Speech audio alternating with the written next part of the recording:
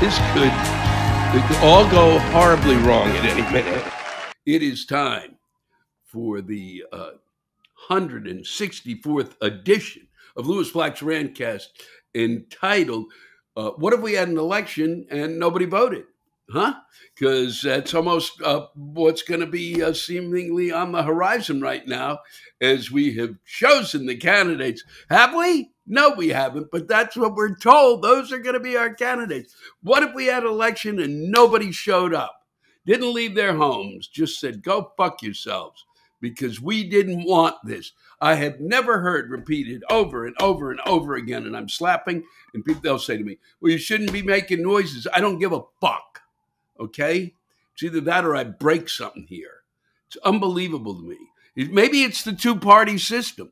Maybe that's what's at fault, okay? We go, we don't want them. Well, it's here. Here they are. We don't want them. No, that's who we're giving you. How did that happen? We don't want them. We don't want to vote for them. It's an election it's the election no one wants. It's repeated over and over and over again. I'm even repeating it myself.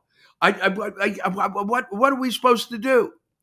If this is our system, how does it work? If what we say has no input whatsoever, we don't want to go through this again. It's like PTSD to the fifth power. You're going to drag us through this shit again? Same nonsense, same discussion. Go nowhere, okay? Well, you did this and Billy Goat's gruff and we're going to get over the bridge. Stop it, please. Well, he's saying this and he's saying that. They both have these, verbal problems. They both have problems, major problems. They're too old. We all know they're too old. But, he that goes to Christmas, stop it. Okay, the other one is babbling. They're both babbling. It's enough is enough is enough. No, but he really is doing a better job. Well, it's not presented that way to the public. Okay? You can say it all you want, all right?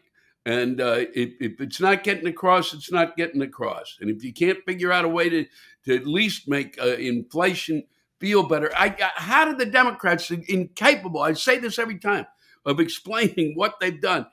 And partly it has to do with the Ghost of Christmas Past, and I'll say it, you can't hear him. Okay?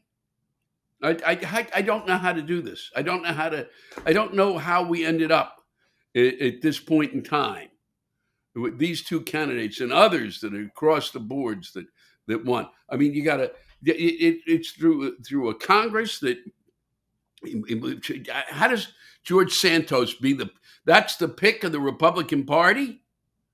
He wins, and he wins. Okay? We're not even paying attention. So the party has to at least try. That's the deal. Okay? They've got to at least kind of cull the herd, so to speak. And it isn't even a herd. It's a few people who actually want to do this, and less people, and certainly less qualified people. And anybody who wants to be president, as we all know, is out of their fucking mind. And we just get proven that over and over and over and over again. As much as you may not like Biden, at least he shows up at things that he should show up at. And that is, to his credit. But that's not enough to be the president.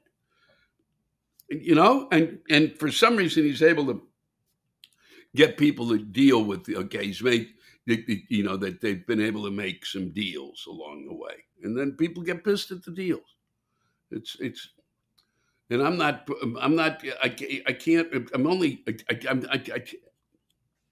this is too much, is what it is.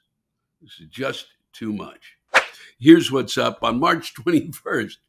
If you're in Providence, around Providence, near Providence, or thought, boy, I'd like to go to Providence, Rhode Island, I'm going to be at the Veterans Memorial Auditorium there.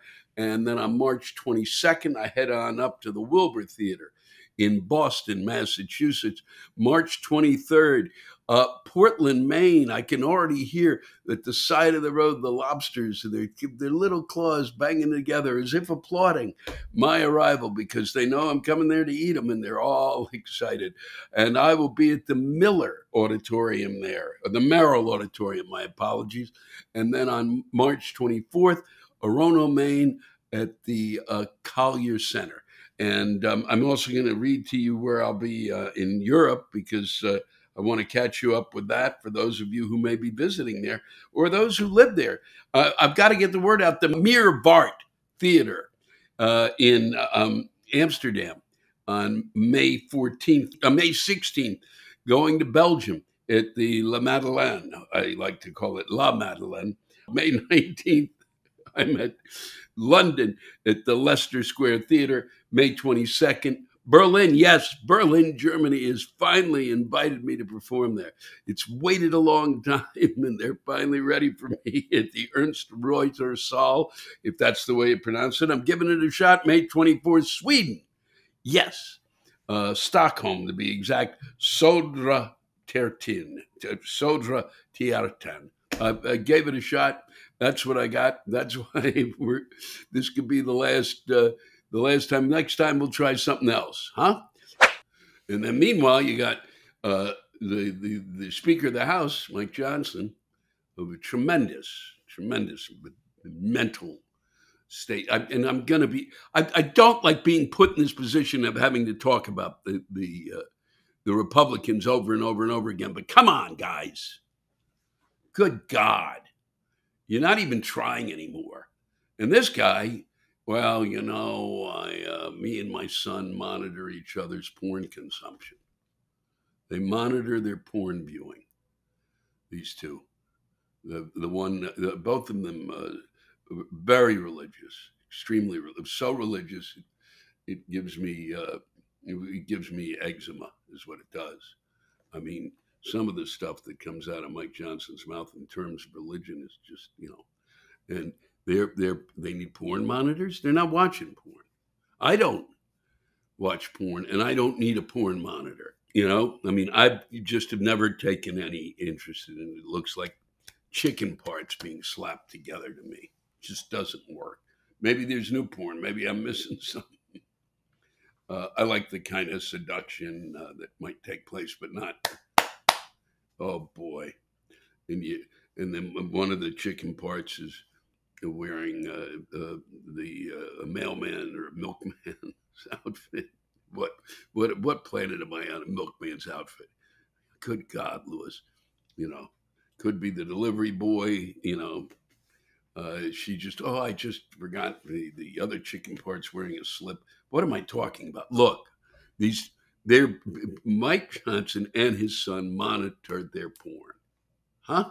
And he stated it aloud. Why would you even state it? We all know that that's it's insane, and keep it a secret. We don't need to know that. And then they went, yeah, boy, that would be great to have a president. I mean, to have a Speaker of the House or a representative. Let's get to the point. Have a representative whose porn is monitored by his 17-year-old, and that he would share with us. Wow. And while we're on Congress, or Congress is on us, Hunter Biden had his big private meeting with the congressional group that, God, we're going to get your dad. We're going to just hang him from the yard arm. Something I've never said publicly or even privately, but we're going to get him. We're going to impeach his ass. You made tons of money for him. He's made tons of money. Come on. So they take him in there and they got nothing. Just stop it. Just get on with the business at fucking hand. All right? Do your fucking job. All right? There's a ton of shit that needs to be done. We need to get the border secure. Well, we need to get the border, but we need to get Ukraine. We need to kind of get them the weapons. No, we got this thing over here with Hunter. Nope. And then we've got to deal with Gaza and Israel, and the list continues. And we got to deal with an inflation rate that is driving people nuts. And then And then what's the vote going to be on whether we're taxing Social Security, which just came up? Are you shitting me? That'll be great. When people are making $30,000, $40,000, you're going to tax them? These are people, that's the last fucking resort. That is, you're not making enough money to make a difference. You go get that money off the people who have that money to spare. Please, God in heaven, what is wrong with us that we actually have to have a vote on that? That we're serious. We need to be institutional. The whole lot of us need to be taken to an institution and where we can sit quietly and stare at the walls. I don't know what else to say about that. I mean,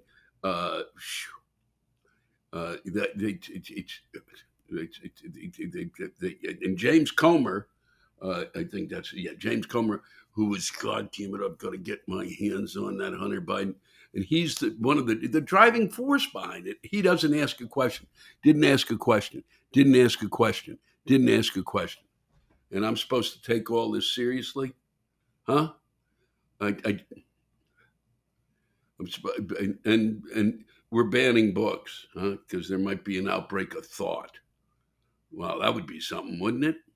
Boy, that would just be, imagine thoughts banging around out there and banging into people's heads. What was that? That was a thought. It really hurt. It hurt my head. Can you make people stop reading? It's worse than loading a gun. Oh, boy. They still rattle off about the deep state. That's a big part of what's going on. People are worried about the deep state. There is no deep state. There's not even a state. We're not even doing the things that a state should do. Worry about a deep state. They don't even know what to do with the regular state, the state that's on top of what they consider the deep state. There's no deep state. Okay, stop it with that. There's no magicians. There's nobody behind there, okay? This is not the Oz, all right? It's not, there is no one behind there who's manipulating stuff that is behind the behind. Please, forget it. It's a great story, but it's a wonderful story. And boy, if somebody find the fiction, write. If that's what you fucking believe, write the book, idiot. If that's what you believe, write the book, because that's what you need to do, and make some money and shut the fuck up, deep state. Whew. And it just goes. It's endless. We have a fentanyl problem. Fentanyl is killing.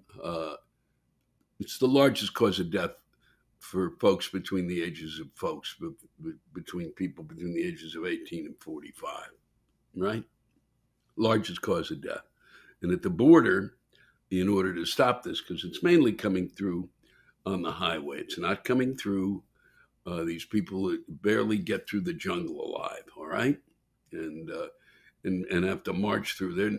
If I can guarantee, if they had fentanyl on them, I believe that people would jump them and steal the fentanyl and go back onto the highway, because it's easier there. There's, in some respects, I don't know, we basically take cars aside, we put them up, a number of them, but not enough, 14%. I just saw this and I tried to track down the number. It's not enough.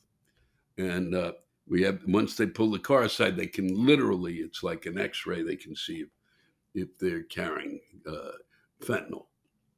And for $300 million, we could go and get the other machines that are sitting in a warehouse. We built them, and it takes $300 million that we need to be able to put them, to use on the border, right? $300 million. If this was cancer, it was $300 million. It's the largest cause of death, and they can't respond. They can't come up with the $300 million, which would also require more folks at the border, which is what everybody wants anyway.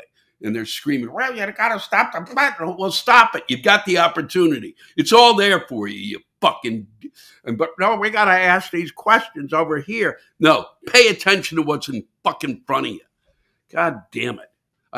All I feel like is that Now I've become a raving adult. I am the adult in the room. This is how sad is it that I'm the adult? It's pathetic.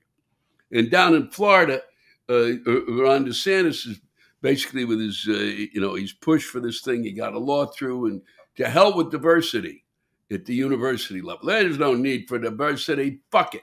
And the University of Florida, I have a good friend down there and taught there, and I'm sure he's flipping out about this. Maybe I don't know, but I really should call him. But I don't see that like diversity is something that we're ready to get to clean out of college. It's everything. They wiped the budget out for it. The reason we have it is in order to create a level playing field, okay? Because things are shitty, and we've got people who need help to be able to get through it. And we've started to do it and move toward it, and it's got nothing to do with being woke, all right? We all become better when every one of us individually becomes better. It's that simple. It's not tough. This isn't difficult math. Douchebags.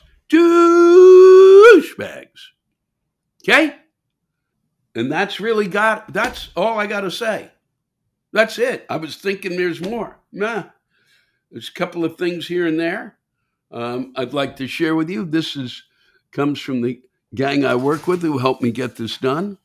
I had this kind of slipped through my hands. A man was wearing a kilt.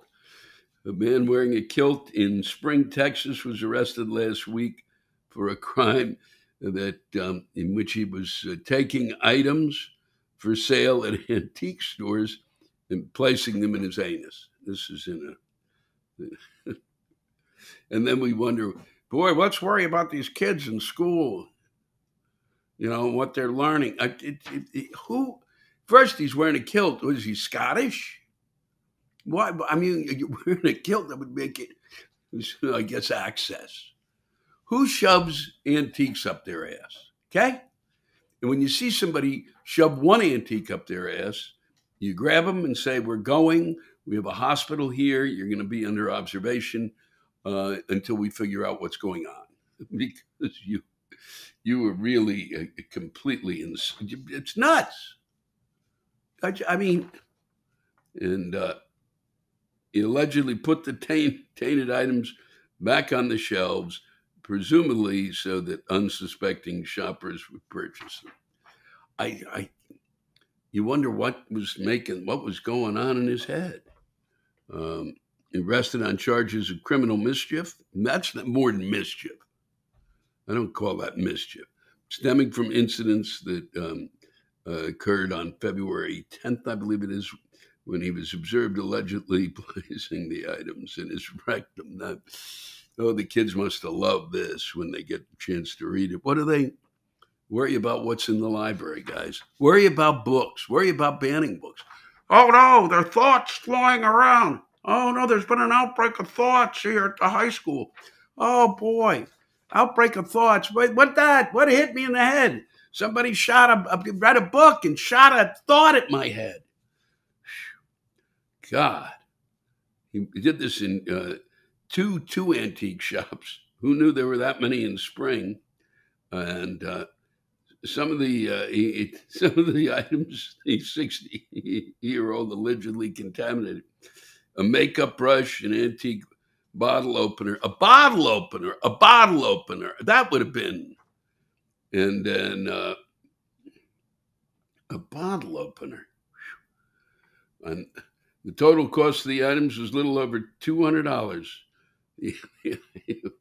The items had to be thrown away because fecal contamination. Oh, the children. Oh, our poor children. They're reading this, and it's going to inspire some kid to go, boy, I can't wait to get out there. I can't wait to get a kilt. I can't wait to shove something up my ass. Wow. Maybe they go in the library, start shoving books up their ass. Huh? Maybe that. And then there's a reason to take the books off the shelves. Total cost of the item, $200. He was freed on $100 bond. Not enough. We wonder why we're going to a hell in a handbasket. Not enough. Not even close. And that wraps it up. I'm excited about this week's rants. There have been some spectacular ones. I hope you enjoy them. And I certainly enjoyed reading them. And keep pumping them out. Keep getting them to me. I will do I will read as many as I can. And we will try to get them out to you. If I'm coming to your town and you can see that, send one in. And I will put it at the top of the pile, and we'll see if we can get something out in the cities we're going to. And I read a couple or two or three each night that I'm doing my show, and I hope to be able to continue to do that. And I hope you continue to write as well as you're writing, and I can already see it evolving as you. And just let me tell you, if it's over 2 or 3 paragraphs, realize there's some that came out this week. If you're not hearing them, go back and look at it and cut them down, because a lot of the times it just has to do with the length of them, and I understand that. You want to get something off your chest, you really want to get it off your chest. So do what you got to do, write what you got to write, edit the way you can, and take care of each other. And let me just say, it's always a privilege and a pleasure to spend time with you. Made my day. Here's one from our good friend, Mildred Ellison. She has been writing in from the time I started doing the rants on stage, and her, it's really spectacular what she's written in, and the consistency of it and the amount, and I've said she could put it together in a book. I'm lucky that she sends them my way and puts the time and the energy and brilliance into it. And it's always a pleasure to read your stuff, Mildred. I would read more of it, but then we'd have to bump a lot of people. So here we go. Holy fuck! Now the correctness police have gone too far. From the British newspaper, the Daily Mirror. Mary Poppins' age rating raised over discriminatory language 60 years after release. They're raising the age rating not because of violence or blackface or anything like that. They're doing it because a guy says Hottentots twice. That's it. Hottentots. Holy fuck! If you're triggered by someone saying Hottentots, you need to just stay in bed and burrow your stupid fucking head under the covers. Because there's a hell of a lot of other stuff, namely every fucking thing that's going to get your sorry, sensitive ass puckered.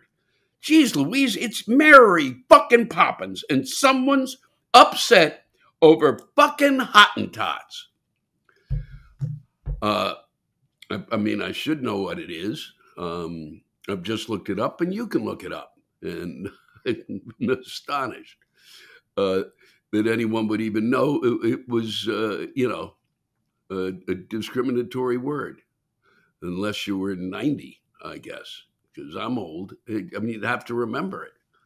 I don't remember the word from seeing. I don't even know if I saw Mary Poppins, for God's sake. But Mildred, thank you for spotting that, and I enjoyed reading it. Barry Yates sent this along to us, and once again, haven't heard much on this subject. Louis, I have a serious problem about aliens. Not the folks coming here looking for a better life, but instead those slimy green space alien motherfuckers. I know what you're thinking. I'm one of those aluminum foil hat-wearing loons. Au contraire. Although the internet claims the new no-stick foil works best, I am simply a somewhat concerned citizen. I mean, these little fuckers apparently take great joy in buzzing our military and commercial jets with that "look what the fuck I can do that you can't" attitude. They show up in ancient books, paintings, and cave drawings. The few sad fuckers they've kidnapped seem to be left bewildered with nothing worse than an anal probe or two. I mean, really, why the fuck are they so fascinated with our asses, I ask you? And why won't they stop and say hello? Could it be that in every alien movie they royally suck, sometimes literally, and we end up annihilating the fuck out of every last one of them, along with their mothership and occasionally their home planet? Did Mork and Mindy offend them? How about Alf? Do they consider us the illegal aliens of the Milky Way? Or is it the fact we kill each other? It's such an alarming clip they've decided to pass us by. Pardon me, mankind, but what the fuck? Have a nice life, Lewis. Thanks for the memories, and try to avoid remote country roads at night. Trust me on this one. I will, Barry, and I appreciated that rant about aliens. Thank you for that. See you down a country road. Bop-bo. Brandon Henry. And these I love because it's a response to a previous rant. I love when one guy or one woman rants and someone responds to that rant. Thank you for that, Brandon. Here we go. After seeing your show in Omaha, Nebraska on Sunday, February 25th, and listening to the rant you read from Bryce, the corn addict from Iowa, I am reminded as to why Iowa is an acronym for the phrase idiots out wandering around. Does Cornholio Bryce from Iowa not realize his unhealthy addiction and relationship with corn is weird?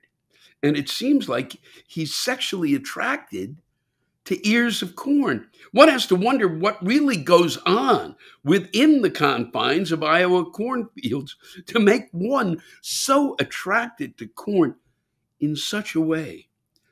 I know he said Iowa corn doesn't need butter, but for the sake of his cornhole, I hope he uses some for lube, and that is the only thing Iowa corn is good for. Wow. Well, Iowa and Nebraska corn. I didn't know there was Nebraska corn, but I guess there's corn everywhere.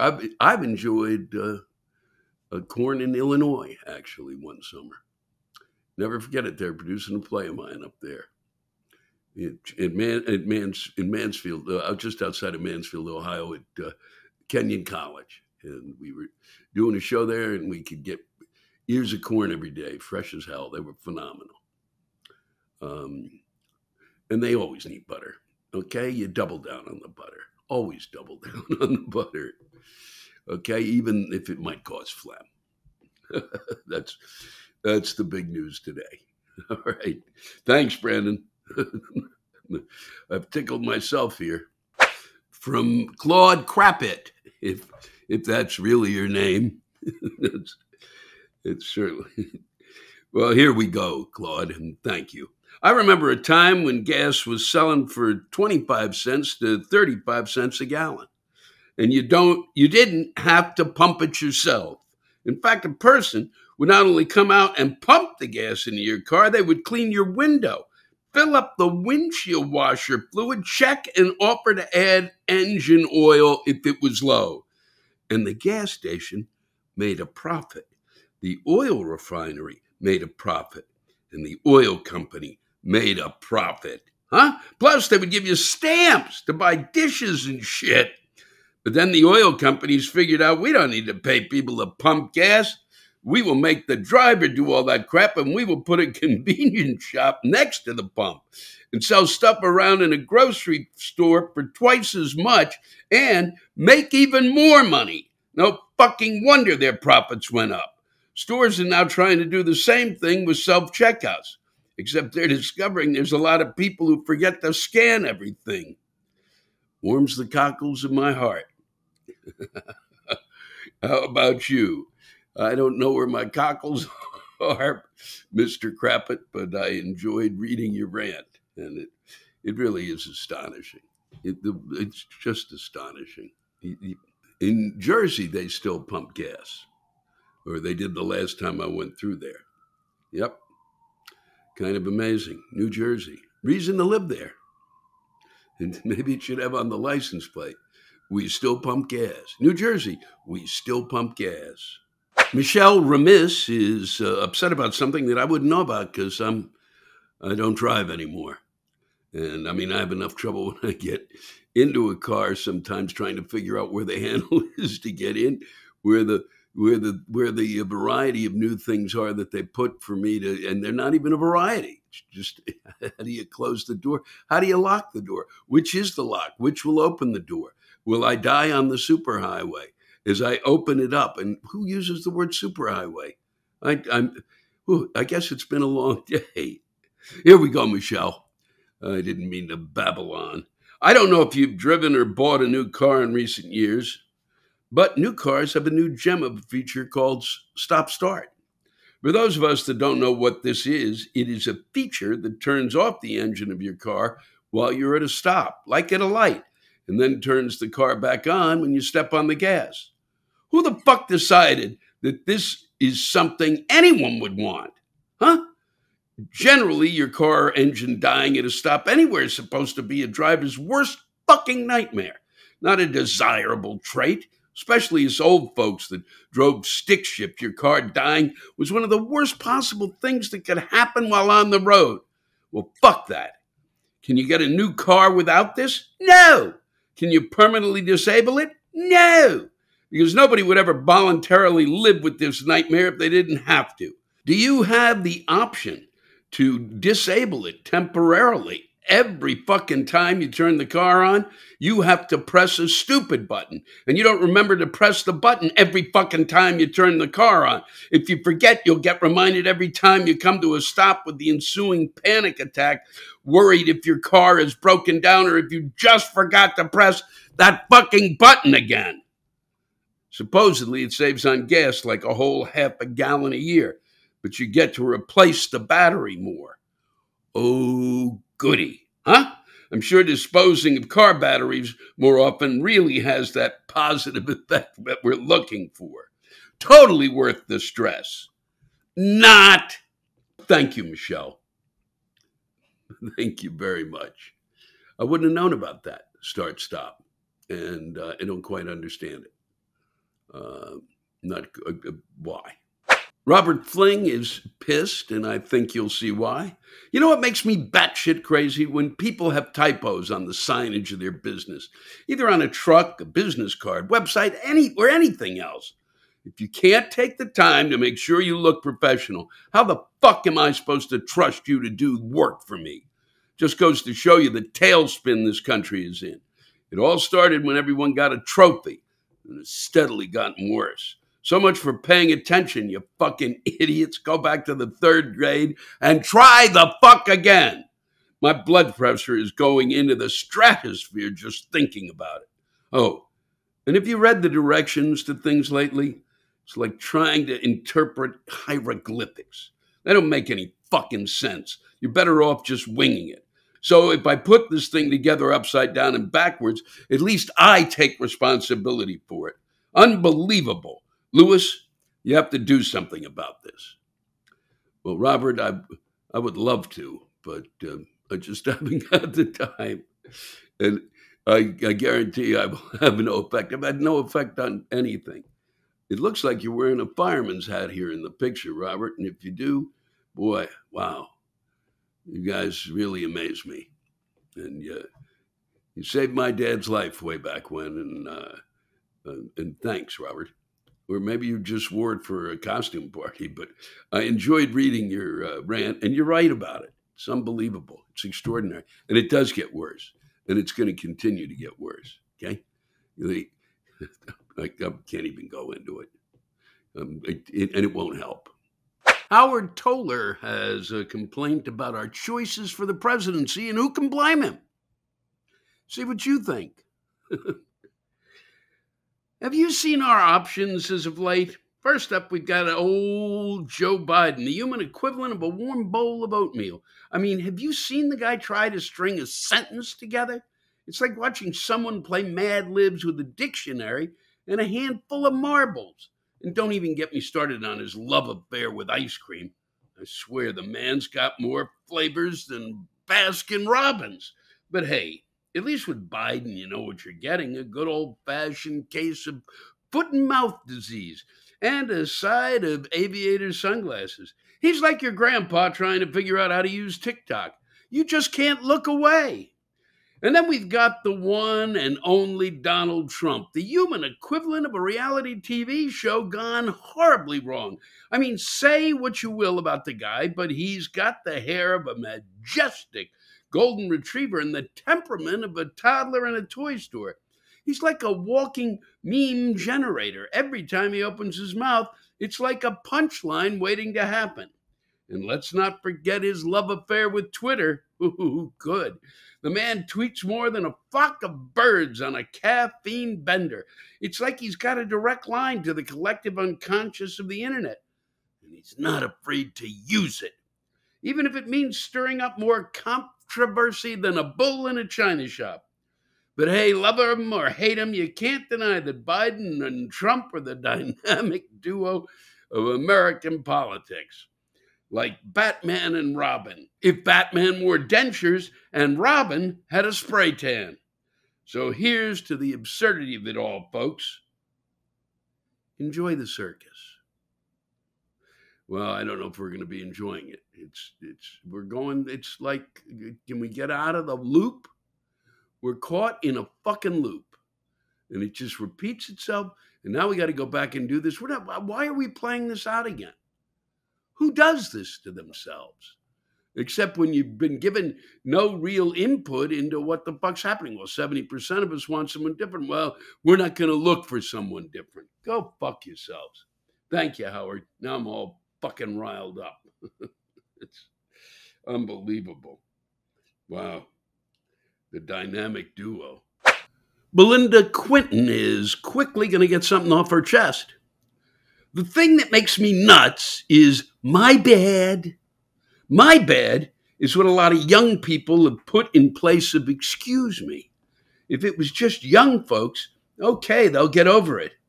But they're grown people, people in their 50s, even 60s are saying it. Stop. Well, they're not going to stop, Belinda. They don't until the next thing comes along, like my screw up or they'll come up with something. And it'll no doubt irritate you. And then she goes on, I'm just going to, because it's sitting right here. No problem is what is used for your welcome. I dare you to say thank you so you can hear it. No problem. Oh, man. Wow. No problem is what is used for you're welcome. No problem. It's true. I dare you to say thank you so you can hear it. No problem. Wow. I don't know why I repeated that, but thanks, Belinda. I do love the quickies. And here's one from Edwin Hewitt. And well put, I might say. I remember many years ago an old friend told me all of Congress is corrupt. I thought that seemed like an overstatement. Then he added, they spend millions to get $100,000 salary.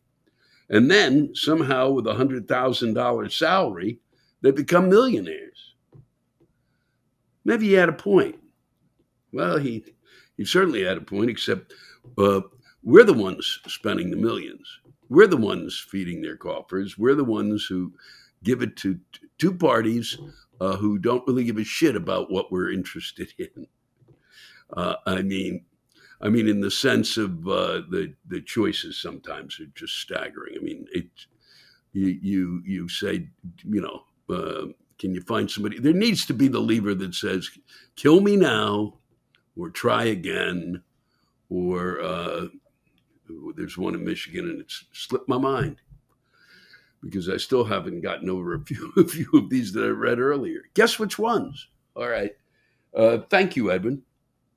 Thank you so kindly. Here's a bit of righteous rage from Krista Graves, and it's always good to get something from someone who is dealing with problems that we've already forgotten about. We don't talk about this anymore, and people continue to suffer through it, and Krista is pissed. And I don't blame her one fucking bit. It's amazing how this stuff falls by the wayside, so thank you for sharing this. Dear Lewis, I'm writing you from 1.2 miles from the Norfolk Southern train derailment. It's always spoke about as East Palestine, Ohio, which is the city a few hundred feet from the point of derailment, though it happened in the township. Nothing has been done right here. Many have left. They've sold homes to others, some of who got sick. Some renters left very quickly. Others have been unable to sell their homes. Some still live there. Others took out mortgages they couldn't afford to live somewhere safer, yet now have the expense of both homes. Others fear selling a home they are stuck in an environment that they can get sick in. To others, we have asked to be bought out. There was a talk early on of a 1 to 2 mile buyout, which quickly went away. The community has two camps, so to speak. One is this is the site of the nation's largest chemical disaster, and it's not safe. We are sick, and the EPA has a dismal record of protecting human health. We need the country to know that people are suffering, and our voices are not heard. Mainstream media clips our interviews. The mayor wants to push a narrative that it's all good and move forward with a plan to encourage new residents to move in, when the health of the existing residents of the multiple affected communities is not being addressed. They are focusing only on East Palestine, Unity Township, Ohio, Middleton Township, Negley, Ohio, and Darlington Township, and Chippewa Township, Pennsylvania, were also directly affected. Please get the word out that we are still here and many still suffering. Biden came and went over a year later with only a promise of grants for health studies, not treatment, not removing people from the toxic environment. You can look back to Love Canal, New York, Times Beach, Missouri, 9/11 Ground Zero, and Gulf War burn pits to have an indication of what's to come. Norfolk Southern needs to buy out everyone within their 5-mile map who wants to move on without transferring risk and assume responsibility for their chemical bomb. We still have residents in temporary housing, hotels they are trying to force back into homes that they get sick in. Some lucky enough to have private testing that came up with very high chemicals. Others have only their body reactions to rely on. Some, not yet having symptoms, don't want to take the chance. The city and county officials, along with the EPA and Norfolk Southern, want to southern our voices. I'm not sure what that means. Want to stifle our voices is what I think. Seemingly content to let us be lab rats, to keep the bottom line, to keep the benefits of a $25 million park revamp for a city of 4,700 with a median income of about $40,000 yearly. They can't maintain the existing park in town because it's contaminated for a community likely to be facing major health issues over the next few years. I'm sorry if I muddled through that a little because there was some, I just missed some. I'm sorry to have stumbled through that, but some of it was difficult because of that typo fuck thing, spell check. And if you need to say anything else, Krista, please do. If you want to clarify some things that I may have muddled, but the most important, I think, is the fact that you've told us that they're screwing you, which is really unbelievable. They, like you said, 9/11, it took forever. Love Canal forever. Fuck. I deeply appreciate you sharing, and those of you who are out there who are dealing with something that's in line with right. If you're in that target area for shit that's occurring, let the folks out there know what's happening. Okay. I'll read it, you scream it, or I'll scream it, you write it. Thanks, Krista. Thanks to all of you for listening to my Rantcast. If you have a rant you want to get off your chest, send it in to me at lewisblack.com/live. You can think of it as therapy, or whatever you want to think of it as. Just let it rip. And I want to thank the true stars of our show, the ranters, and the splendid rants they gave us. Lewis Black's Rantcast was created and hosted by me. Aha, Lewis Black. Our live rant audio was produced by James Salter. Our theme song by Chris Lane. Executive producer, Ben Brewer. Executive producers, Matt Kleinschmidt and Robert Kelly.